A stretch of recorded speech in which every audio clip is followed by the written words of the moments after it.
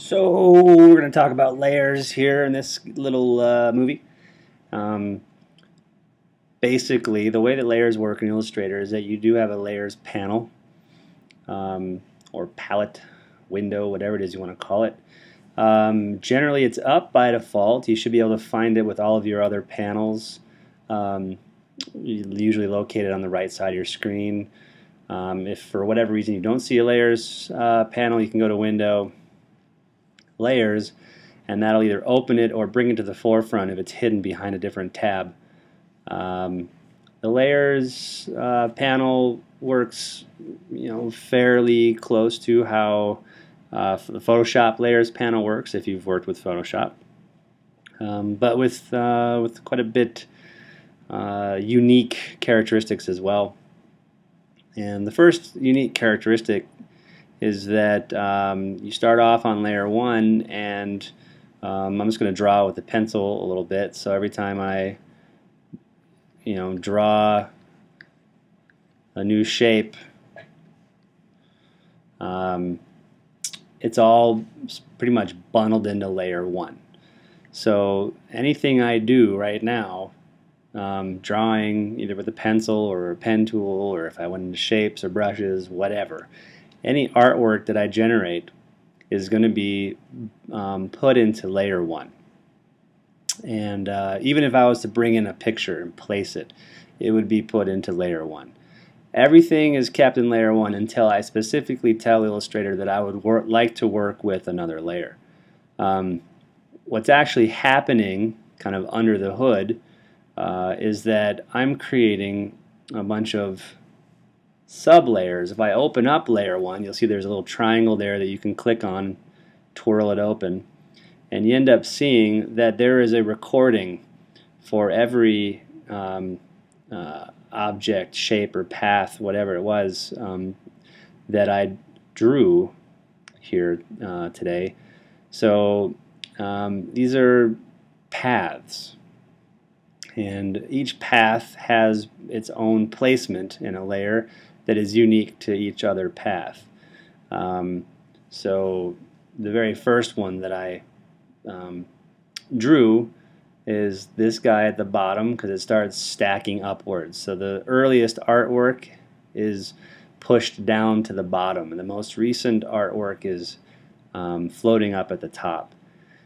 So this this relationship to a layer, the fact that a layer can be open and that you can have things happening within the layer that still keep them separate from other elements, is one of the unique factors of the layers in Illustrator.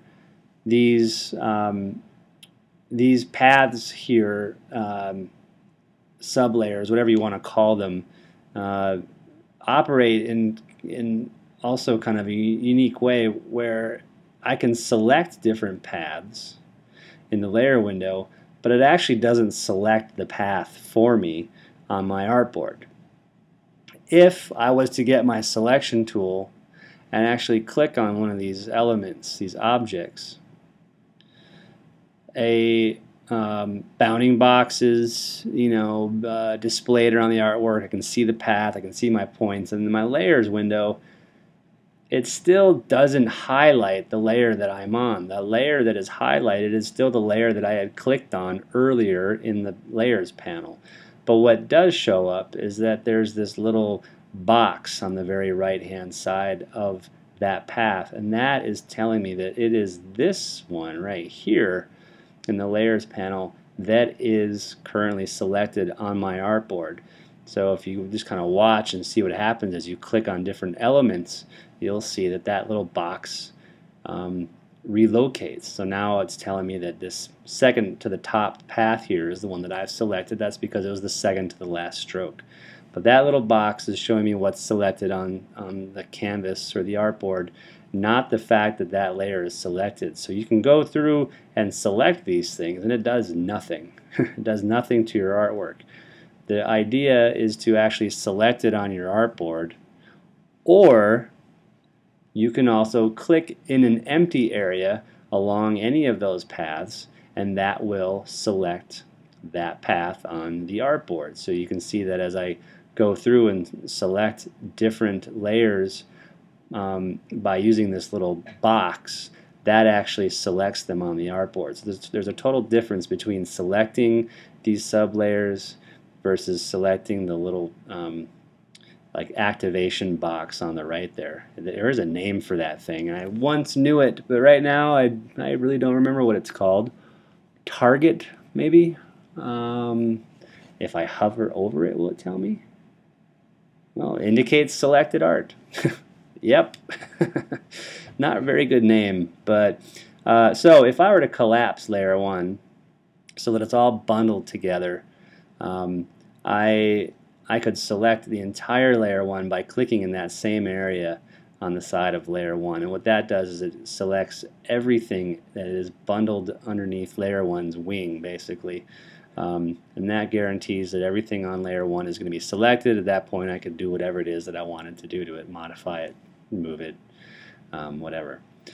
So that's a little bit about sublayers and selecting. Now a layer can be renamed and also set up with different parameters by double clicking on it. When you double click on it, it opens up our layer options, and this is where you can set a name for your layer. You can adjust its color so that it's selected under a different color on the artboard. We can also do things like set a layer as a template.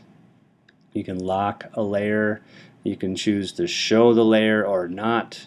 You can choose to have that layer be printed or not. You can have it be previewed or not.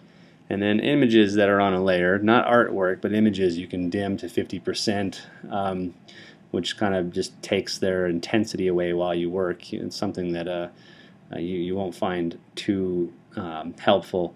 But generally the preset is that the layer will be shown, the layer will be printed, and it will be previewed. If you were to change any of those things, if I was to click on lock and then hit OK, then what actually is adjusted, or what's different over here in the layers panel, is that there is a lock area, a little checkbox to lock a layer. And if a layer is locked, you cannot select anything on that layer. So you see right now my cursor is no longer a selection arrow. It is a little pencil with a slash through it, which means it's locked. I can't do anything to it. I wouldn't be able to draw on this layer. I won't be able to select things. This layer is permanently locked. To unlock it, you just unclick, or whatever. You click off the lock so that it's not checked anymore. Or you can double click back on the layer options and then uncheck lock. If I take off show and print, then that basically just means that we're hiding it.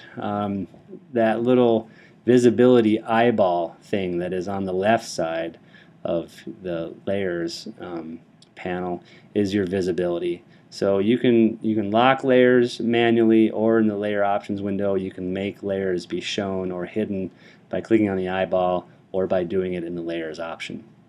When a layer is not shown or hidden, it is not going to print, obviously. So that should give you an idea that anything that is visible generally in a project on the artboard will be printed. However, there is the option to say I'd like to show a layer, but I would not like to print it. That's a great thing for building templates or leaving notes for yourself, or if you're passing a document on to another artist, and you want to make sure that those notes or edits or whatever it is that you've put in your document don't get printed. You can choose for an entire layer to not print, and that comes in handy. I think we'll actually get into a project where, we will. It'll be our magazine project. We'll be using this to our advantage. For now, I'm just going to hit OK, because I like the way things are here. Adding new layers is as easy as going to either the little flyout menu on the very right side of the layers palette. You can see that you have a new layer, and then you have something called a new sublayer. So you can create your own sublayers that don't have anything in them. They're just empty.